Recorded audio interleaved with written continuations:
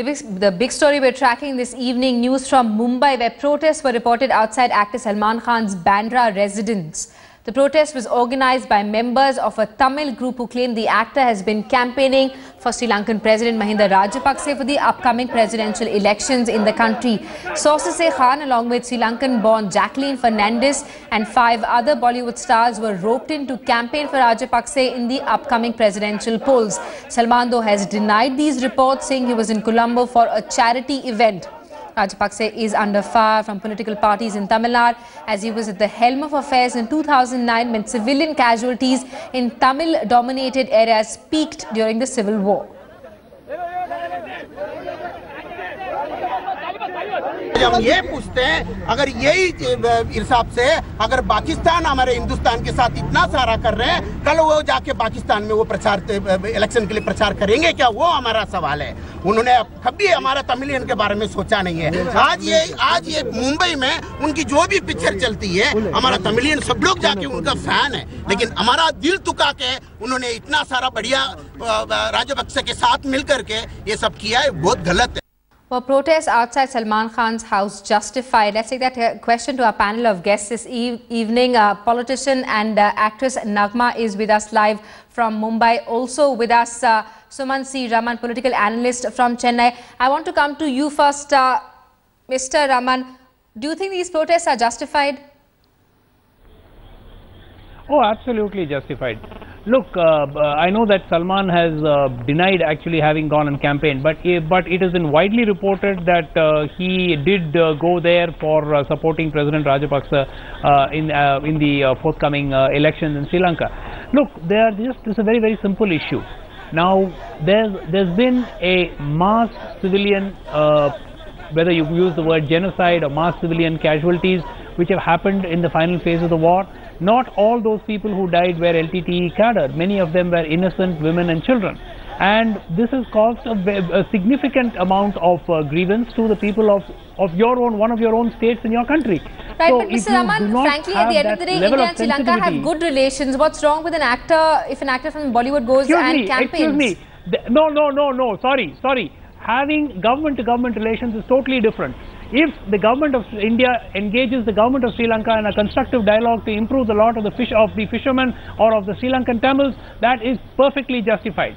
Campaigning for a man who has been accused of war crimes and a genocide is completely different. Please do not equate relationship between the government of India and the government of Sri Lanka headed by President Rajapaksa. Salman Khan has not gone to campaign for the President of Sri Lanka. He has gone to campaign for a candidate, okay, and a candidate who has been accused of war crimes. The two are entirely different, and I don't think you can equate the two at all. All right, Mr. Raman, I'm going to come back to you. Nagma, your response to this story? Well, I'd like to say that although our country has been known world over for unity in its diversity, and I think that we live in a democratic country, so while any individual does have his right for freedom of expression, having said that, I think when the sentiments of so many people are hurt, one should take that into consideration as well.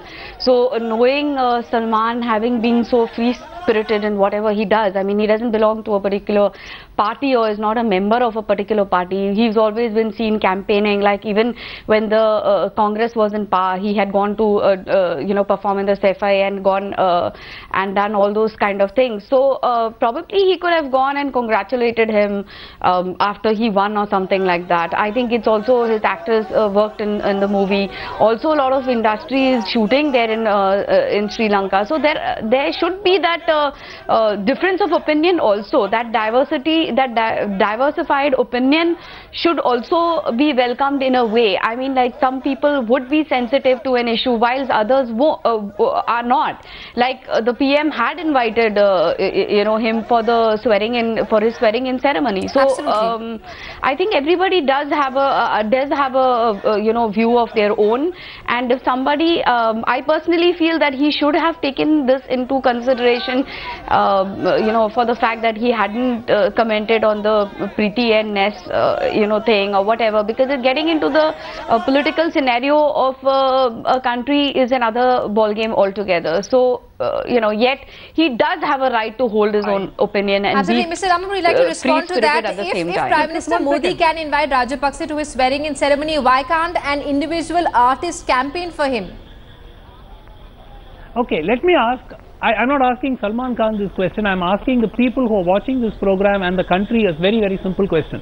If the people who had been killed in Sri Lanka in the final phases of the war were, let's say, from Mumbai, or let us say they were Hindi-speaking people, I don't mean to sound chauvinistic at all, or let us say they were part of his audience, do you think that Salman Khan would have gone and campaigned? I just want the people to contemplate this particular question.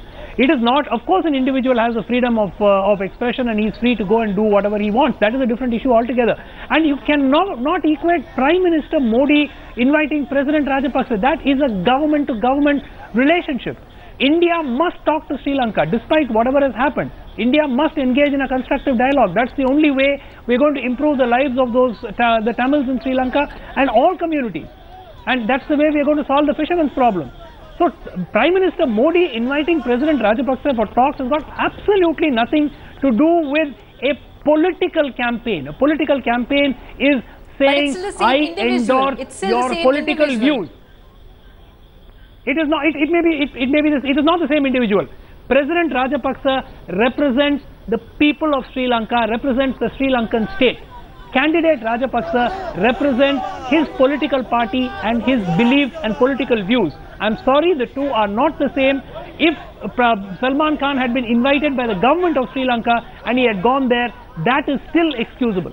Saying that he would go and campaign for a politician at that point of time, he's a candidate. He's not going and campaigning for the president, obviously. So you cannot equate the two. And I'm sorry, look, he has denied it. So if it's not true, then well and good. But if it is true, let the people who are watching this show make up their minds.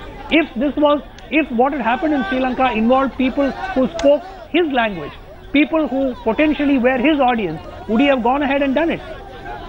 But Mr. Raman, in the run-up to the Lok Sabha poll, Salman Khan had also campaigned for Prime Minister Modi. Do you think that was out of line too, considering that there were a lot of people who were opposing his candidature to the Prime Minister's post? Look, the two cases are completely different. Prime Minister Modi has been exonerated by the court and by the inquiry which was headed by Mr. R.K. Raghavan, and there are at this point of time he is not an accused in any particular case at this point of time. This is not the same as Mr. Rajapaksa. There is still, of course, whether it should be an international inquiry or whether it should be an internal inquiry, there are issues. But at this point of time, in fact, one of both the candidates' poll promises is that they would have an inquiry into what happened in the final stages of the war. So let's be very clear, he has not yet been exonerated. So their two are entirely different issues, and I don't think we can compare Salman Khan campaigning for Prime Minister Modi with Salman Khan campaigning for President Rajapaksa. I'm sorry, they're not related at all. All right, Nagma, do you think that Salman Khan as a movie star, as a public figure, should have been a little more sensitive, considering that he has fans in different corners of the country?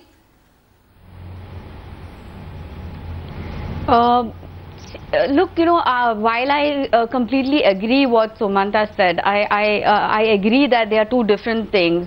But not everybody would understand the difference of, it completely. I think Salman has always, listened to his heart more than listened to his head or reasoned out things. And if he felt right about, helping a friend out, like I told you, this co-actress of his happens to be in the latest movie that he acted. And probably, and she's also Sri Lanka born. Mr. Rajapaksa's son had asked her, and that's how he went for the campaign. So I don't think he must have, understood the political repercussions of what he's doing and gotten into that. So I guess that I'm not sure, quite sure that he understands what he's really gone in for. Because he must have thought that, okay, he has been invited by the Prime Minister, so I think it should be okay, and it wouldn't have been so much of a problem. Because then it should be like a rule that, one shouldn't go and do this. And then, but everybody thinks differently. Everybody holds a different view. He didn't know what happened in Sri Lanka? Yeah.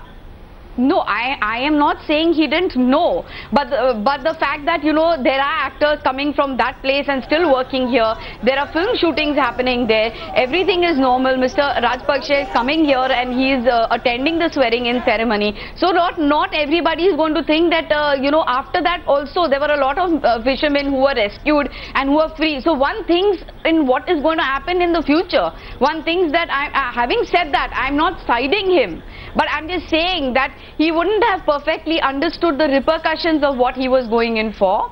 And personally, probably he should have gone in later, not at the time of the campaign of the election, for the campaign. But at the same time, I think that everybody still does have a right to hold their own view to this. And I think that we should also think about the future. Can I ask one question? Can I ask one question? Yes, Mr. Raman, go ahead. Can I ask just one question? Yes. Yeah.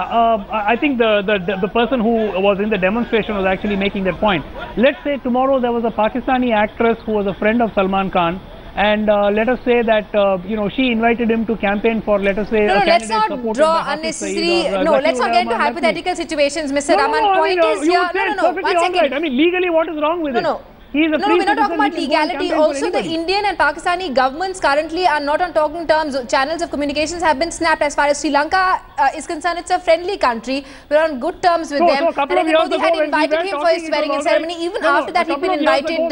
When we were talking, was it all right? Sorry? Come on. I mean, 2 years ago, India and Pakistan were talking to each other. So at that point of time, you're saying it's fine if Salman Khan goes and campaigns for a candidate supported by... No, but ultimately, Sri Lanka is a friendly neighbor. What are we talking about? Ultimately, Sri Lanka is a friendly neighbor. So what if an individual artist decides to campaign for a friend in some other country? Let him go and act in a movie there. Let him go and participate in an awards function there. Let him go and engage. Let him go and even receive an award given by the government of Sri Lanka. They are two different things. When you campaign for an individual, you endorse his political philosophy. You are giving a certificate or vouching for the antecedents and all that has gone on in that man's regime. All right, Mr. Raman, you made your point. And one last reaction. I'll take one last reaction from you. Probably what Mr. Raman is saying that individual to person contact, there's nothing wrong with it. Salman Khan could have gone and interacted with the industry there, with the government. But as far as this one particular individual is concerned, considering that there are such strong views back in India, he could have been a little more careful, probably. Yeah, definitely. Certainly, he should have been more careful. And for the very fact that if he hasn't spoken about the Preeti Zinta and the Nest Wadia thing, which is very much an industry issue, then he should have stayed away from this as well. But having said that, I'm not siding him. But having said that, I'm saying that yet there are not, every actor is not as politically well versed with how delicate a situation is and how sensitive a situation is. Because I happen to have done so many movies in Tamil. I have my brother-in-law who's a very big Tamil actor. I have my sister who's working in Tamil movies. So I'm very well versed with the situation, and probably a person like me wouldn't have done it. But I'm not as certain about how well is Salman still well versed with the situation, having known for a fact that Rajapaksa has been invited. So many fishermen have been relieved after he was invited here. So whether the situation remains to be as tense as it was earlier, and having said that, the fact that so many units are open to going and shooting there, and all these things. So I am with Sumant on what he's saying. I'm agreeing to what he's saying, but I'm just saying that not all the actors who work in the film industry are perfectly well versed with the political scenario, and therefore he should have stayed away from this. But nevertheless, I'm not very sure or very certain whether he understood the repercussions of what he was getting into. All right, Nagma and Sumant, Raman, thanks so much for joining us this evening for this discussion. Two very important points coming. Nagma saying that not every actor is well versed with the political situation of the country. Mr. Raman also making a crucial point, saying that individual person-to-person contacts, there's nothing wrong with that, but probably as far as sentiments are concerned on this particular story, public figures could be a little more sensitive. We'll continue tracking developments. Lots more lined up on headlines today. Do stay with us.